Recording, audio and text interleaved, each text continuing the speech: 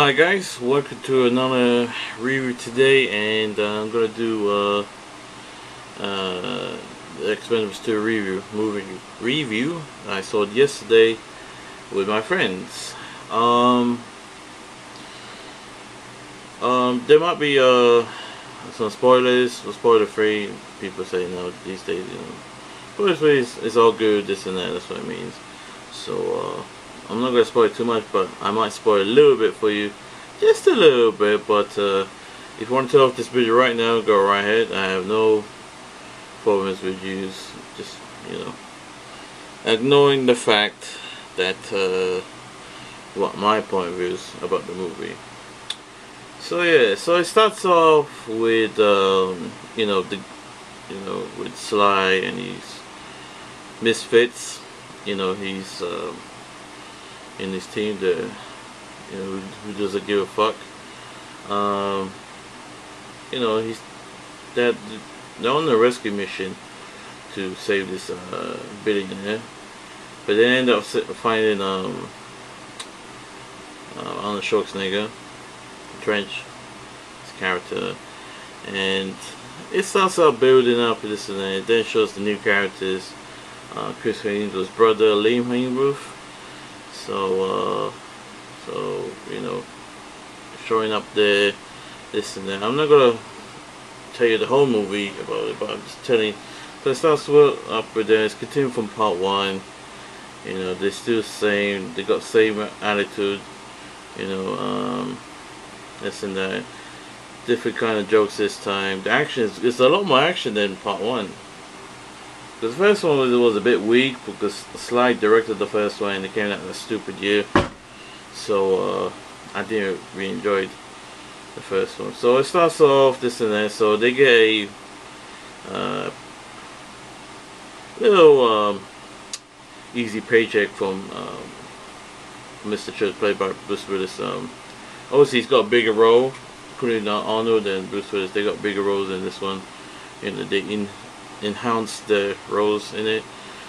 So he tells them like, "Oh, you owe me big time, this and that. You stole me money. You stole $5 million. Boom, boom, boom for me. Boom, boom, boom." And all hell breaks loose. One of the old men dies in it, and I'm gonna say, but Liam Hemsworth's got the shittest role in the part of the movie. And yeah, I want to talk about Jet Li as well. He had the shittest part. He was in like the last 10-20 minutes of the movie, and he just leaves. Like they didn't even mention about him. Like, oh, when you gonna come back? Boom, boom, boom. And he had the shittest part in the movie. I don't know why they put him in. It was just a waste of money, a waste of time. So it was kind of pointless. He had a really short part in it, really short part. But they replaced another Chinese woman, whose name is Maggie. I don't know her real name is Nan Yu or something, some Chinese name. Who gives a fuck? And she works for Mr. Church to get this special thing, because the plane crashed in this terrific place, and Sly doesn't want to do this job for Mr. Church.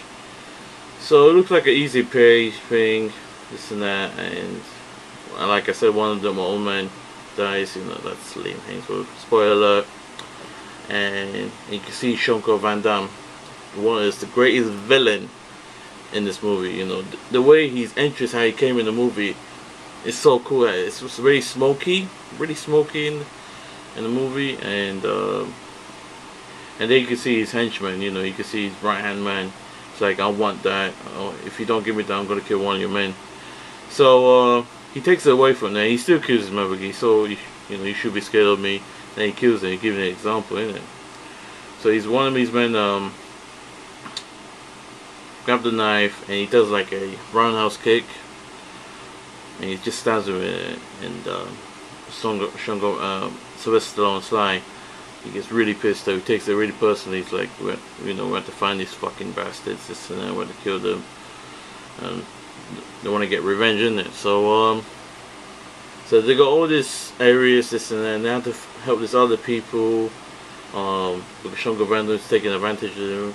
Jean-Claude Van Damme, his plot is, his villain, Jean Bellin, It's this kind of stupid name, but I know why they said that. For they say that John is the villain in the movie, so obviously he's a villain. He's the bad guy, the ultimate bad guy, and he wants to make a lot of money, you know, because he wants to get his big break.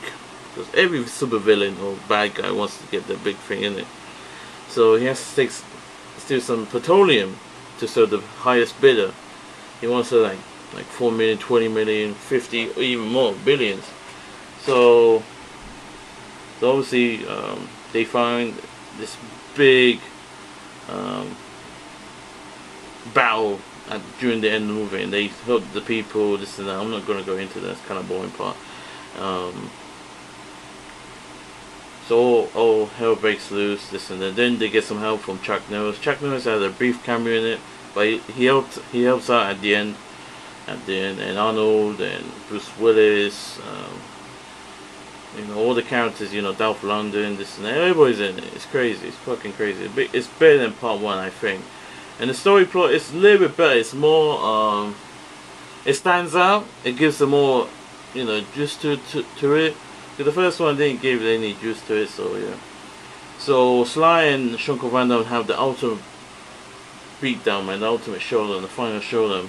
It's between him and him. So it's crazy. Obviously the fight was seemed a bit too short because, you know, it's like a 2.5 hour movie. So 1.5 hour, let's say 1 hour movie. And you know, it's crazy. The way he kills him, just fucking epic, you know. It's crazy. And you know, they stop. Oh shit. So they stole Jean-Claude Van Damme, and stop his henchman, and it's crazy. And there's another fight battle with Jason Statham with another bad guy. That was brutal. The way he used the helicopter to cut his head off, that was fucking epic. And the blood effects look so fake, just like part one. I don't know why they do that. And it's all CGI now. They don't want to be. They want to make it look weird, even more realistic. So that's fine. I got no problem. But yeah, I do have a problem with that. But yeah. But yeah, it was really epic movie. It's much better than part one. But I think I expect a bit more. I was hoping, you know, other actors to be in it. You know, I heard they was gonna put The Rock and this and that, but Sly trying to get them in, but they couldn't get them to do scheduling conflicts. So that sucks. But and I wish the story was a bit more epic. But they did it epic as the best they could. And the director, Sam West, he directed a lot of big action movies. He's a British director. But he did a good job. You know, he did a better job than Sylvester Stallone, because Sylvester Stallone didn't want to direct this movie because he got too much stuff. You know, he wrote the screenplay this time. He wrote this story. He created the characters, basically, isn't it? So yeah, and I heard they're gonna make Expendables 3 with they're gonna put Clint Eastwood, Harrison, Nicolas Cage. That's crazy, isn't it? So so it's just rumored now. It's just speculation. So you know, I don't mind putting Clint Eastwood, but I don't like him the way he speaks, this and that. I saw his other movies, but I'm not a big fan of him. Harrison Ford, yeah, he can be in it. You know, he did Indiana Jones. He did, you know, Air Force One and other movies. And Nicolas Cage, he can do it, you know, but he has to do a good role in it. So obviously he's a douche in real life, but you know, he's got his, you know, thing going on. But yeah, Expendables 3, bring on. I don't mind. But people saying like, oh, I think this one should be the last one. But I don't mind if they make another one. Why not? I'll watch it in cinema again, and you know, wait another 2 years. That's fine. I don't, you know, because this one is much better than the predecessor. You know, it stands out better. The story is better as well, but it could be a little bit more better. But you know, and Jean-Claude Van Damme as the the main villain, the main super villain. Let's say the villain, but he's still a super because he wants to take over. He wants to destroy it. He's hell bent, making money. He's hell bent to change the world forever. But also we've got the hero, Sylvester Stallone, Sly. He stops him because he killed one of his men, so he makes it really personal. So that really intrigued me in this movie, guys. So Sylvester Stallone versus Jean-Claude Van Damme. It's just epic, and it's crazy. So yeah, I give this film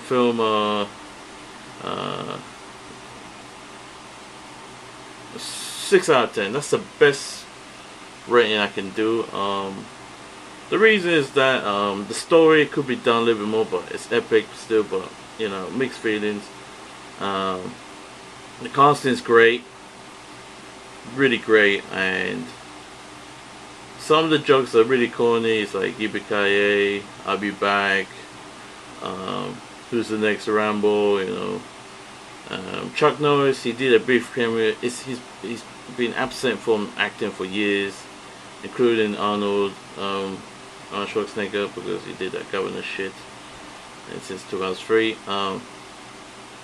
And Bruce Willis, he did an okay job. He plays a complete douchebag in it, but that's his character in it. So, and other actors, Dolph Lundgren, the other actors, they did an okay job. They did what they had to do in it.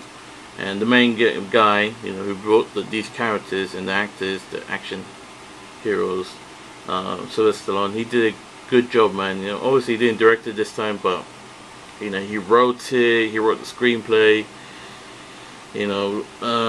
So there was a lot of stress on him. So it's epic, and shit, it's crazy. But yeah, though, they're gonna make Expendables 3 now. Another 2 years time, probably 2014 now. So they have to make this movie like 20-30 years ago. They should have done this years ago, but the actor's gone old now. Jean-Claude Van Damme, Arnold Schwarzenegger, Sylvester Stallone, Bruce Willis, Chuck Norris. They're really old actors now, isn't it? So they have to get some new people in it. So I don't know. They might put Chris Hemsworth in it, or Chris Evans. Fuck Robert Downey Jr. Fuck him. Or Jeremy Renner, he should be in Expendables 3, isn't it? He's a good actor because he's getting his big break now. Because I saw in these other movies how he started acting, and it wasn't great. Now he's getting his big moment. Yeah, he should be in Expendables 3. Give him a big paycheck, he'd be happy. And I get my big paycheck. So yeah. Anyway, guys, thanks for watching. Go watch this movie now. It's still out in cinemas. I watched it in View Cinema in Fort Greene. The certificate's 15 because Chuck Norris didn't want a lot of swearing. There was not a lot of swearing in this movie. They say shit, this and that. Damn it. They don't say fuck or anything. Shit. Because Chuck Norris is a really prosperity man. He's really he doesn't swear in his movies anyway. So. But this one, without the swearing, it's still great. It's fucking crazy, But it's still a great movie, Obviously, it's not everybody to watch, It's a 15 movie. It's mainly for the guys. I'm not being gay. It's just mainly for the guys movies. If you want to bring your girlfriend, it's not really right for them, I'm not being sexist, but it's a guy's movie, so testosterone and macho, martial arts, gun shooting, explosion, corny jokes. The location of the film is really great. It brings the color to the movie, and it's really epic. It stands out. It's fantastic. It's awesome. Yeah, it's crazy. It's a crazy ass movie. I can't wait for Expendables 3. It's crazy. It's awesome. Alright, guys. Whoa, it's a long review I'm doing, but Jean-Claude Van Damme is really happy.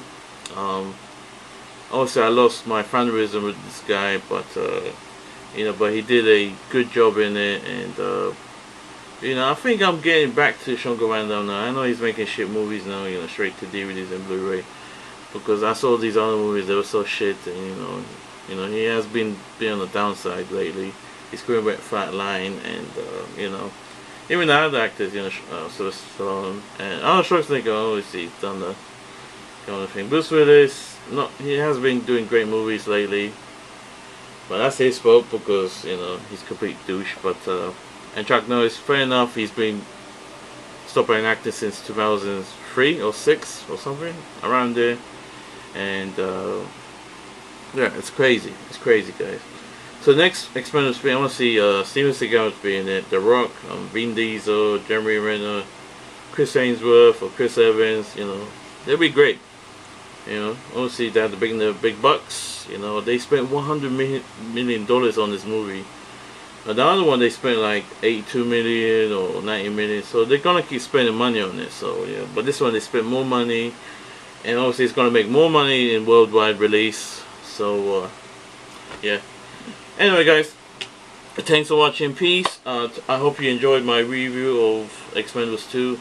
This one's much better than the first one, you know, but it's still got some downside. But you know, I hope next time Expendables 3 will be much crucial to the actors, to the action superstars, and yeah, especially Sylvester Stallone, because Sylvester Stallone, Arnold Schwarzenegger, Bruce Willis, Chuck Norris, and Jean-Claude Van Damme, you know, they had their prime time, you know, and now we've got to the new actors now, so you know they can still bring it, but they have to retire soon, because they can't do it forever, guys. You know, they're gonna get old, they're gonna go, and they're gonna die.